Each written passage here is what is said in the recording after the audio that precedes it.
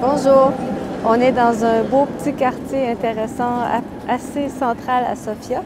On est près du Ladies Market qui appelle le Jenski Passar.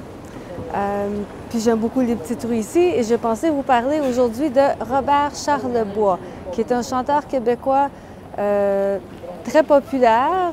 Il n'est pas jeune, ça fait très longtemps qu'il chante et c'est quelqu'un de très important parce que c'est un des premiers qui a chanté en joual.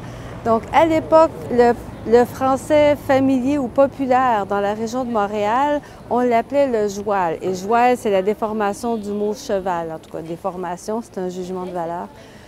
Donc quand les gens parlaient joual, c'était très mal vu à l'époque. Maintenant, on a un petit peu moins de complexe par rapport à ça, grâce, entre autres, à des artistes de l'époque qui se sont comme réapproprié la langue québécoise familière ou populaire, le joual.